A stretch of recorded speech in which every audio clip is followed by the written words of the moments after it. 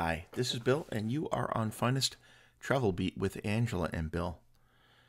Today we continue our British Isles series on the Regal Princess with our port call in St Peter Port on the Channel Island of Guernsey. We can tell you a little bit about Guernsey, show you around some Nazi fortifications from World War II, take a visit to the little chapel, and walk around the village. We're going to tell you everything you need to know to make your port visit to Guernsey a special and memorable one.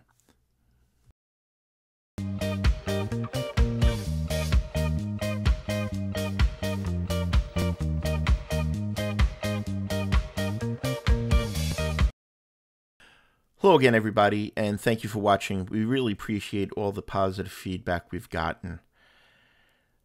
St. Peter Port, which is the port call we had on this cruise, is located on Guernsey.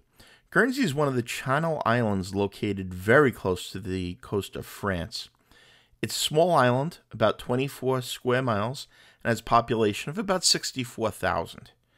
Now, to get to Guernsey, the ships cannot dock in the port, so they dock off of the coast, which is why they call it a tender port or a water shuttle port. So you have to get off the ship and get onto a lifeboat or a tender, and that takes you into the main port. Now, Guernsey is very often skipped because of the rough waters of the English Channel.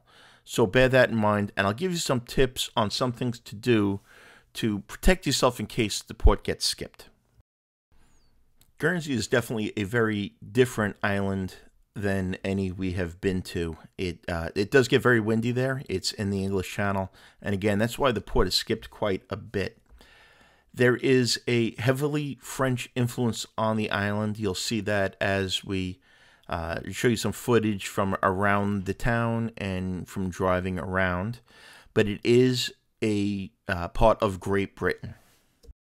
Today we chose Venture Ashore as a supplier for our shore excursion. On this trip, we tried several different vendors and suppliers.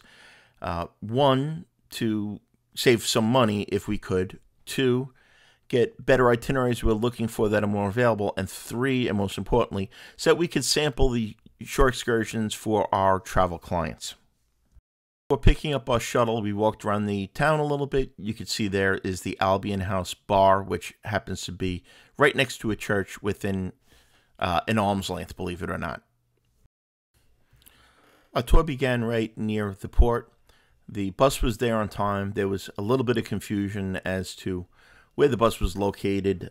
Could have been a little better signage by the tour operator, in our opinion. And the van was pretty small. Now, I understand why, because the roads, as you'll see in some of the videos, are very, very narrow. The other issue we had with Guernsey is that because the roads are so narrow, there was some construction going on, there was a lot of traffic. The tour was kind of, while we enjoyed it, we did rearrange some stops. We did not make it to the Guernsey Pearl. I don't know that that was a bad thing, because looked like it was pretty crowded. But the itinerary was different than the one that was initially provided. And also, well, I'll explain at the end some of the other minor things that annoyed us about the tour in general.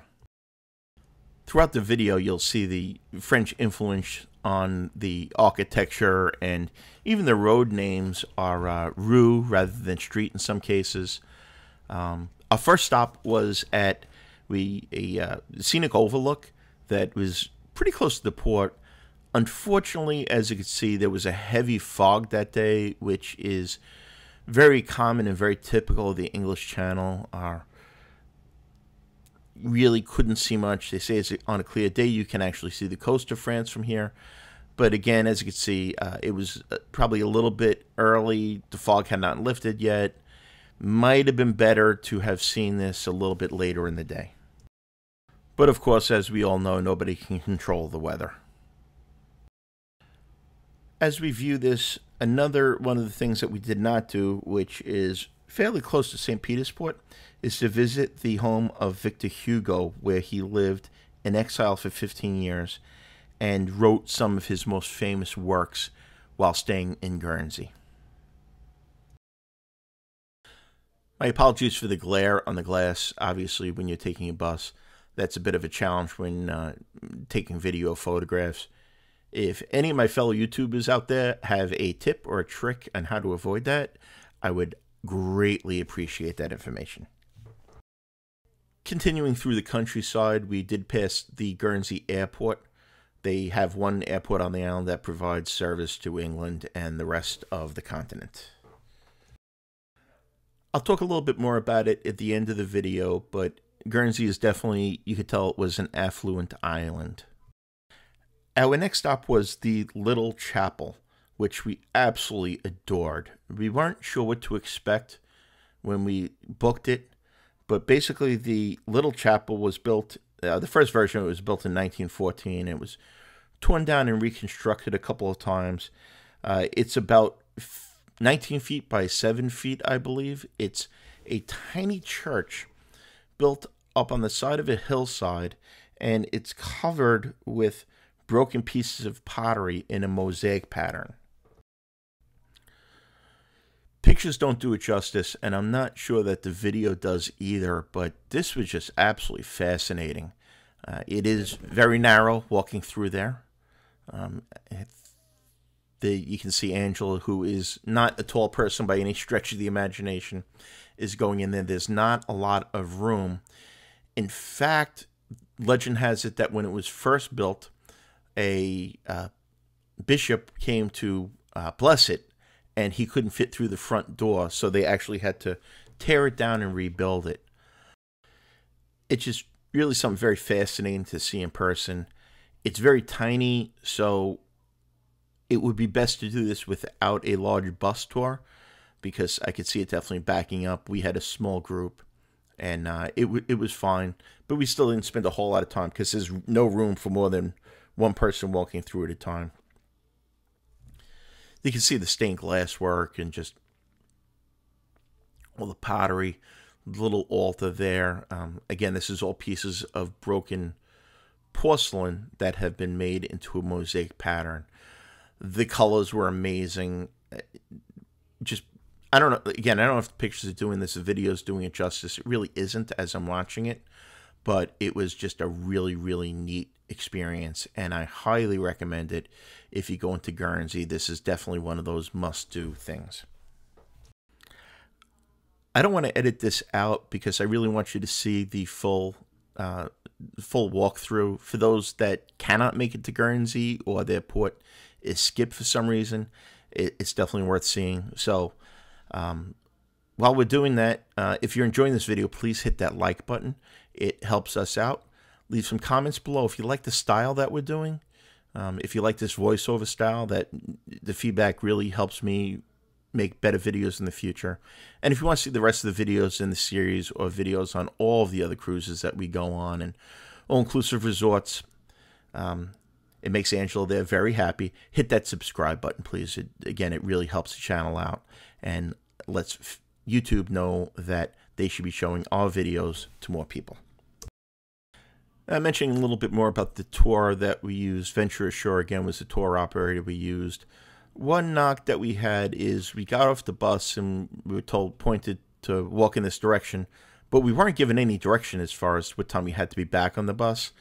So we kind of got back there a little bit earlier, and some people didn't. There was a little gift shop and a clock shop, and there you can see the famous Guernsey cows. Guernsey is very famous for their cows and for supposedly having fantastic ice cream, although we couldn't find authentic Guernsey ice cream anywhere. After leaving the Little Chapel area and seeing the Guernsey cows, we next drove out to what was the highlight for this excursion for me and for visiting Guernsey and St. Peter's Port, which was the Nazi / German fortifications from World War II. Now, Guernsey was occupied during World War II by the Germans for about 5 years, and they built an extensive network of fortifications, forts, artillery batteries ringing around the island. In fact, Guernsey is the only part of England that was actually occupied during World War II. Even though it is very close to the coast of France, was and it still is part of Great Britain. One great thing that our tour operator did was take us into an area that was a little less busy than others. There you can see one of the artillery pieces that was left over, and there I am coming out of one of the entrenchments. The entrenchments and the foxholes are of varying safety, and some are open, some are closed. There we can see another piece of artillery, anti-aircraft gun that somebody would actually go into. Obviously, I didn't try to fit into that, but these entrenchments are all around the island and very, very interesting if you like history.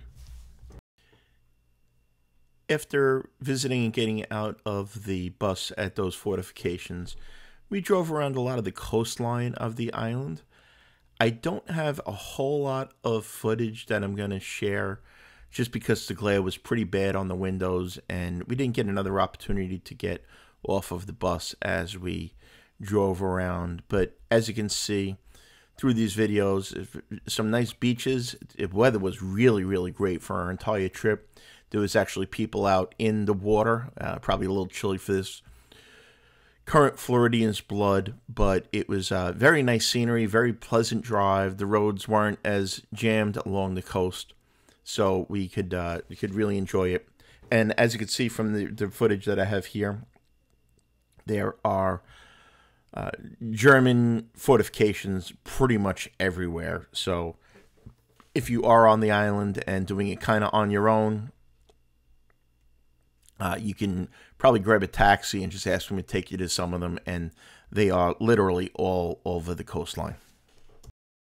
Now, as we did not have the time, we did not visit the Guernsey Pearl, which is a gift shop. They sell pearls there. They also have a cafe, and they have some museums and some views of the waterfront, which was a little disappointing.